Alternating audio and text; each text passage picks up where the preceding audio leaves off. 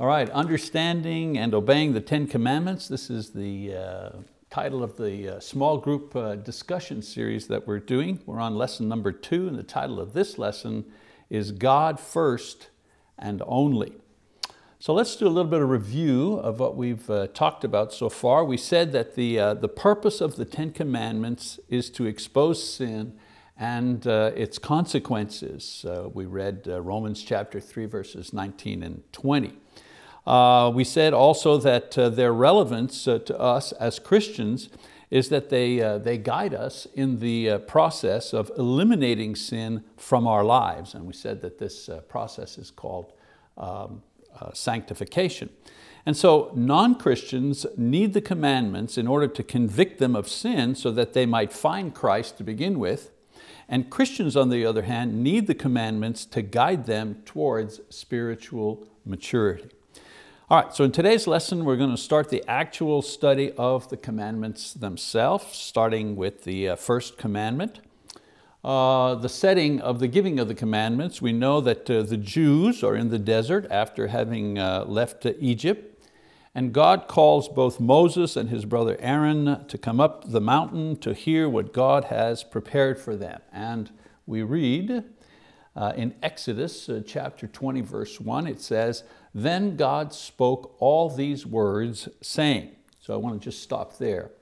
I want you to note that the Bible takes care to say that God Himself is speaking, that these commands are not man's inventions or man's ideas. They are a report of what God has spoken directly to man, in this case to Moses. So we keep reading verse 2, it says, "I am the Lord your God who brought you out of the land of Egypt, out of the house of slavery." And so here God first declares who He is and the power that He has and where it has been demonstrated. He reveals His name, Jehovah, the self-existent eternal one. We know that the Jews had so much respect for God's name that they didn't pronounce it out loud. The Jews were moved to believe who God said He was. He said He was the Lord, Jehovah, the self-existent and eternal one, and also the Lord thy God, Elohim, another word for God, meaning the supreme God. And because of what God did to the Egyptian, in other words, He's the Lord, He is God, He's the self-existent one, He's the supreme one. And to the Jews, how did they know He was this? Well, because of what He did to the Egyptians. He turned a river to blood. He destroyed every firstborn in the land on a given night, except the Jews. He separated the sea for Moses and the people to escape the Egyptian army that was chasing them. And so the power that God demonstrated gave Him credibility. And His credibility gave Him the authority to establish and make laws, as well as demand that they be kept on pain of punishment. So here's the sequence. This is how it works.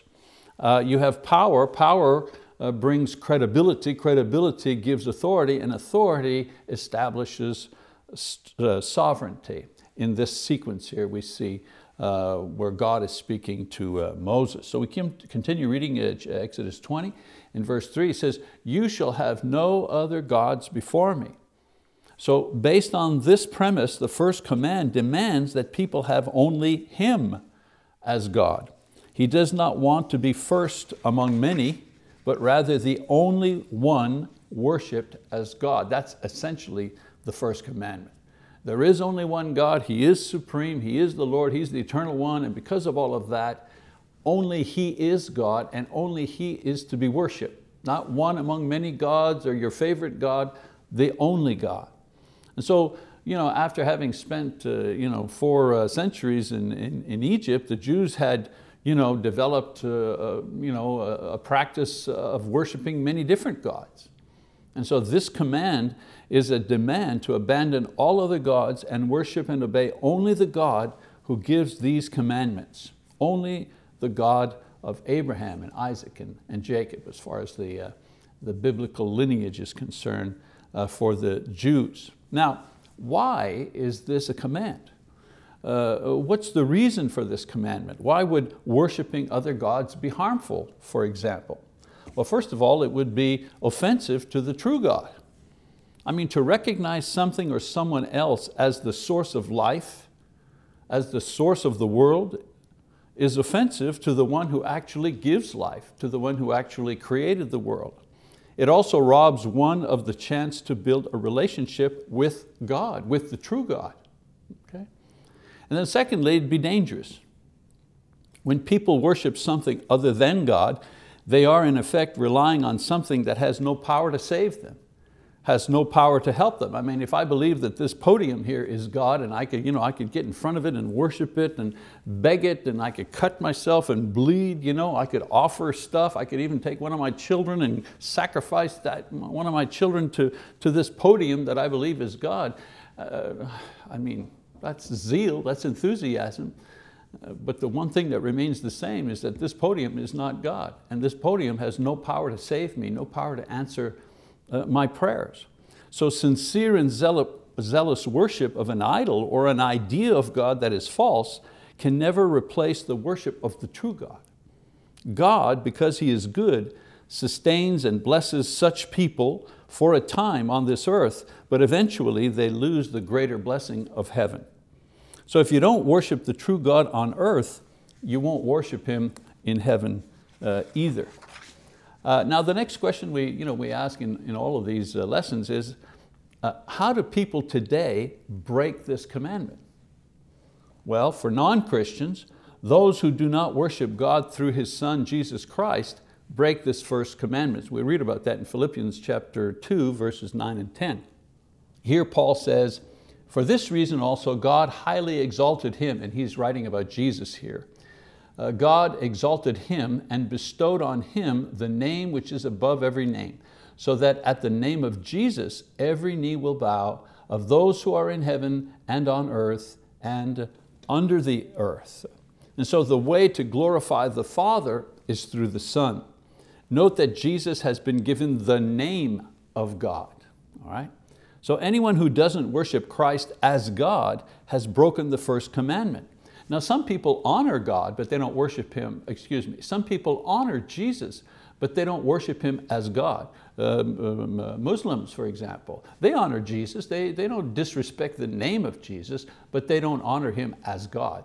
See the difference there? You can honor something, but not recognize that they are deity, and that's exactly what is taking place there. So this is how non-Christians break this commandment. They worship something other than God through Christ. How do Christians break this commandment? Well, those who are devoted to or controlled by something or someone else other than Christ break the first commandment in doing so. And you have examples, right? Judas, who was a disciple of Jesus, the Bible says in Matthew 27 that he loved money more than he loved the cross of Jesus. Another example, the couple Ananias and Sapphira in the book of Acts, chapter 15. This couple loved the approval of others and prestige more than they loved service to Christ. In Colossians 4 and 2 Timothy chapter 4 as well, another individual, Demas, who was a disciple of Paul, Demas loved the activity and the pleasures offered by this world more than he loved the body of Christ, of which Jesus is the head.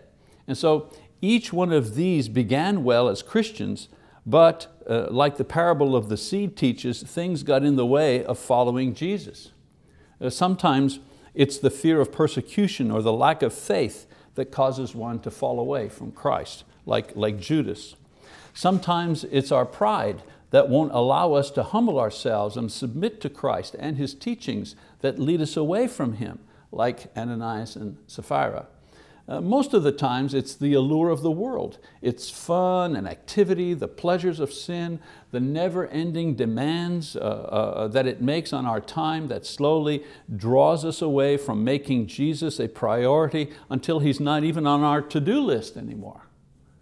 So busy, no time to pray, no time to learn, no time to read, no time to serve, no time to worship. If you're not doing any of those things, you have a hard time calling yourself, you can call yourself a Christian, but you're not a faithful one. And in the end, when Jesus comes, what is He looking for? He's looking for faithful Christians. I tell churches, especially small congregations, sometimes they feel self-conscious that they're not very big, we're only 40 people, we're only 80 people, whatever. And I tell them, when the Lord comes, He's not looking for the big church or the rich church or the media savvy church. He's not looking for that. He's looking for the faithful church. So if you're a faithful church of 25 people, yeah, Jesus is looking for you. He's coming for you.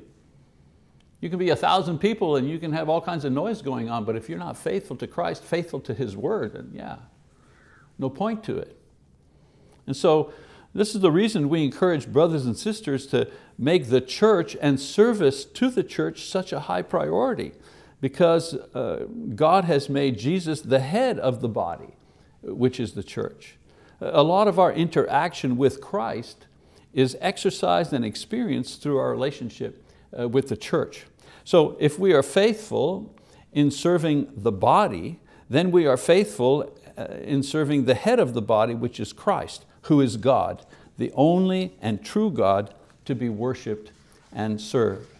Another question is, how do we avoid breaking this commandment? Well, for non-Christians, it's the belief and obedience to the gospel of Christ that brings them into the first stage of compliance, if you wish. This is why we confess our faith when we're baptized. We're saying that we believe that Jesus is not only God, but that He is the only true God, and there are no others. And so our worship of God begins with our faith in Christ. You see, our sincere, effective worship of the true and living God begins with our faith in Jesus Christ. Now for Christians, our compliance to this commandment grows and increases as we submit to the lordship of Christ in every area of our lives. When Christ grows in His sovereignty over my financial and business decisions, as well as my family matters and work life, my worship life, I am therefore more deeply worshiping the only true and living God. I read from John chapter 12, beginning in verse 44. John writes, "And Jesus cried out and said, 'He who believes in me does not believe in me, but in Him who sent me. He who sees me sees the one who sent me. I have come as light into the world so that everyone who believes in me will not remain in darkness. If anyone hears my sayings and does not keep them, I do not judge him, for I did not come to judge the world, but to save the world. He who rejects me and does not receive my sayings has one who judges him. The word I spoke is what will judge him at the last day. For I did not speak on my own initiative, but the Father Himself who sent me has given me a commandment as to what to say and what to speak. I know that His commandment is eternal life. Therefore the things I speak just as the Father has told me.'" So we can know how to make Christ Lord of every aspect of our lives because His word guides us and will judge us as well. And we have to remember that. We always like to say, well, the word of God, it guides us. Yes, it does guide us. It guides us into knowledge and truth, into joy, into happiness, into obedience to God and Christ, but it also will judge us. We have to remember that. We study it for that purpose as well. Okay, so that's our second lesson as far as the commandments are concerned. Stay with the video and there will be some discussion questions that'll come up so that you can have your small group discussion after this lesson is over. I'll see you next time for lesson 3 in the series. Thanks. Here are the discussion questions. Question number 1. When addressing God in prayer or praise, what name, Lord, Father, God, etc., what name do you use most frequently and why? Question number 2. What is the greatest difference you see between the God of the Old Testament and the God of the New Testament? Question number 3. Do Muslims or Hindus, for example, derive any benefit from their worship of their concept of God? And if so, what would it be? Question number 4. When did you realize that Jesus was actually God? What or who did you think He was before? Question number 5. Have you ever fallen away from Christ? And if so, why? And what brought you back? Question number 6. What area of your life tends to rebel against Christ's lordship? How do you bring it into submission?